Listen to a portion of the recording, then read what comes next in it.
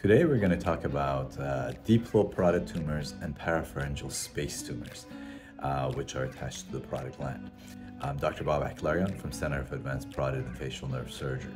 The most important aspect of all this is the facial nerve. Facial nerve travels from the brain through a bony canal that comes out of the skull right here, enters the parotid gland, goes through the parotid gland, and goes to the muscles of the face and leads to movement of the facial musculature, which gives you your expressions, blinking, smile, and so on. Very important in normal functionality. The location of this nerve is so important that there are books written about it. In fact, one of the books was written by my partner, Dr. Azizadeh, about this very subject and the importance of the facial nerve. Now, the facial nerve can have varying anatomies. It can have many branches that come directly. It can have connected branches like this, so many branches connecting together and then going out to the periphery, to the muscles of the face. And the relationship of a tumor to the nerve determines if it's superficial or deep. So the tumor here can be superficial to the tumor, or it can be deep. And here you can see the nerve branches. Let me clear that. The nerve branches going over this tumor. So the tumor is deep to it. Now let me give you more details. When you go look at the cross section of the face, here's the earlobes, nose, as you can see. This is the jawbone here. This is the parotid gland, right, that comes out like this almost. This doesn't show the front extension of the parotid, right? And deep to the parotid is the muscles of the jaw that go on the inside of the jawbone, all right? And this set of blood vessels and then nerves, a whole bunch of nerves are around it, okay? So this is a very important location. And when we do a close-up of that, again, you can see the jawbone here. Let me do it in black. The parotid gland, which, as you'll see in another picture, goes actually much further forward, right, and comes in and dips in here. And then you have the collection of blood vessels and nerves that are behind it, okay? To look at it just a little bit differently, this is the bone, the jawbone. These are the muscles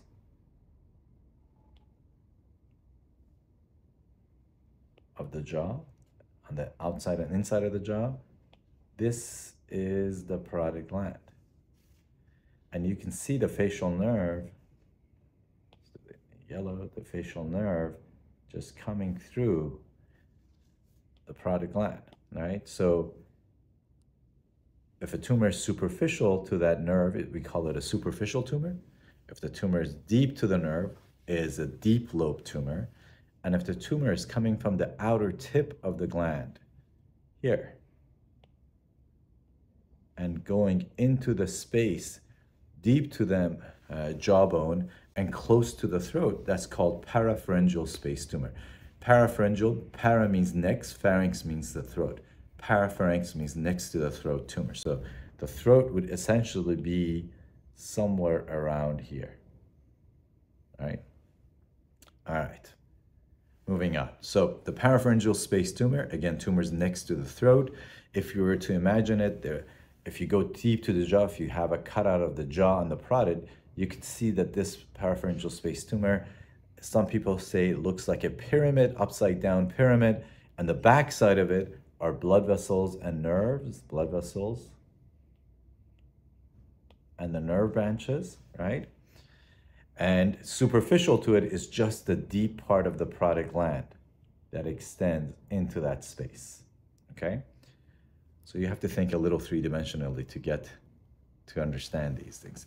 And this is another way of looking at it, where you can see the space deep to the jawbone, next to the spine, underneath the skull, okay?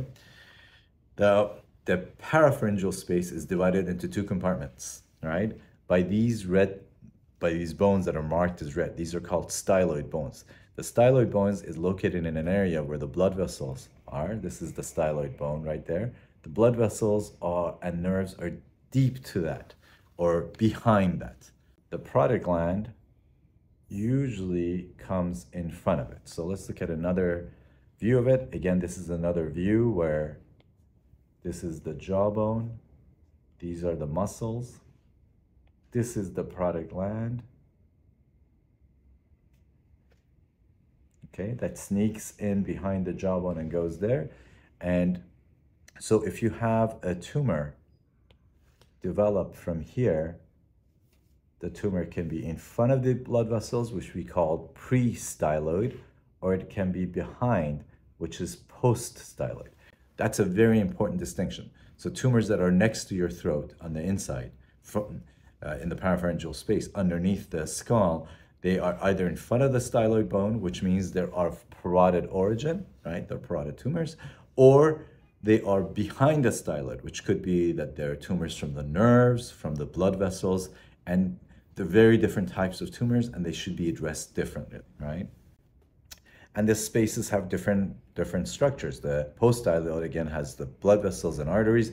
Pre-styloid has parotid gland, a little bit of fat, minor branches, minor blood vessels, right?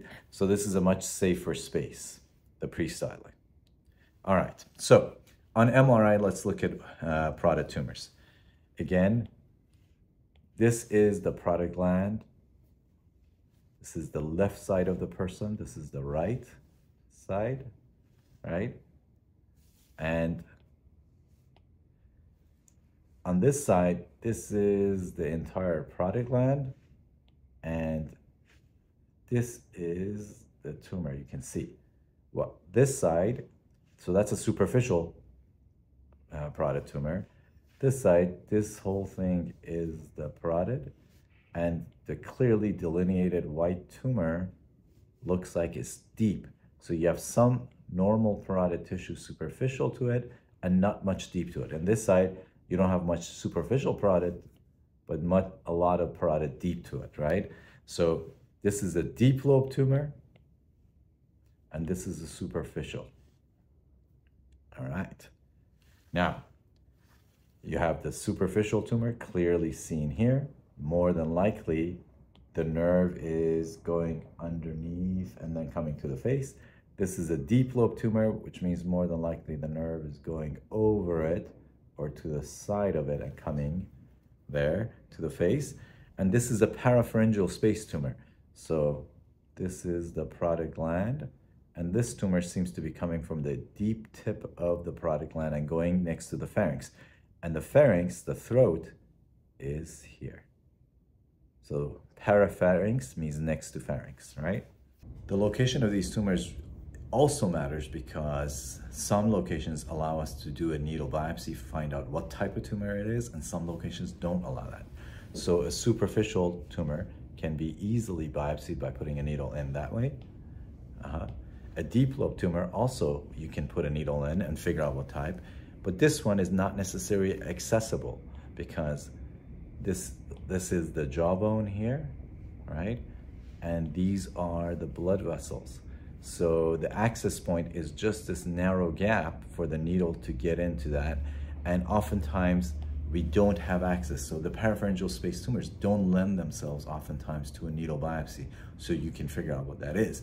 And based on location, potential tumor growth rate, you have to decide if treatment is appropriate.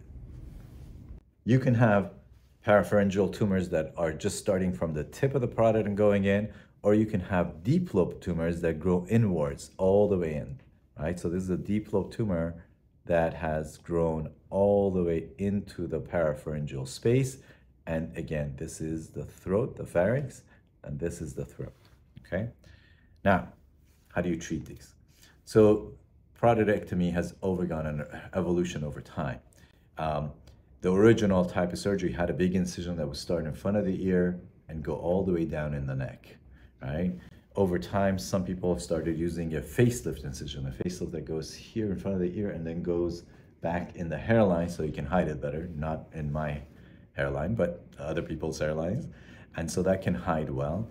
And then the newest version is what I call a micro-parotidectomy, and surgery that I've been doing for more than a decade and a half, which starts in front of the earlobe and then goes in the groove behind the ear. So it's a much more minimally invasive approach, easier recovery, much less trauma to the tissue. People do just significantly better coming out of this surgery. For tumors that are in the parapharyngeal space alone, right, and not in the deep lobe of the parotid or the superficial lobe, you can actually make an incision, a small incision in the neck and go up and remove the tumor, right? Or you could do it through the mouth. So if the tumor is closer to the palate, and you can see that on the MRI, you can actually access it through the mouth. So I'm going to show you two examples. Now, these are going to show some surgical videos. So again, these two tumors can be approached through micro-parotidectomy. A superficial tumor and a deep lobe tumor all can be accessed through a small incision here, right? This is not surgical pictures. This is just MRIs showing that. On this one, this is a deep lobe tumor. This tumor is this patient's tumor, which is also done through a micro-parotidectomy approach.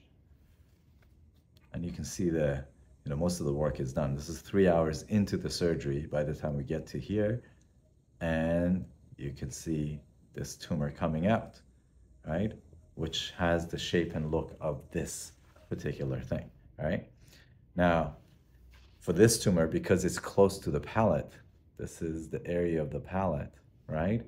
This tumor is so close to it that, as you can see in the video, we are able to take the tumor out through the mouth. Again, that's after our work of separating the tumor, closing that blood vessel that you see right on the tumor itself, and taking it out through the mouth. So there's many different approaches. If the tumor was a little bit farther back, this particular tumor is a little bit farther back where we couldn't access it through the mouth, we would access it through a small incision right here, right? This avoids injury to the nerves of the mouth. The transoral approach, when the tumor is accessible that way, also avoids the potential risk to the facial nerves, right? Because the facial nerves are more superficial. So both the transoral and the neck approaches are very relatively safe approaches as it relates to the facial nerve, all right? So basically, if you have any kind of parotid tumor, superficial, deep, or parapharyngeal space, you need someone with a lot of experience to be able to do the right surgery for you, minimize the risk, maximize your recovery, and how quickly you can get going, and so on. With all these approaches that I've shown you, are outpatient. Patients go home the same day unless they have other medical issues, heart, lung disease, kidney disease, and so on. Otherwise, they go home the same day. They eat, talk, walk, everything. By the next morning, I actually force people to go for walks and get the blood circulating and get the recovery started. And by 3 weeks after surgery, they can resume full exercise. So these can be addressed relatively easily and with less complexity once you have a surgeon that has expertise in doing these. Now, if you found this video helpful, please like the video, please subscribe to us. That way we know which videos are helpful to you and we can make more similar types of videos for you. Be well.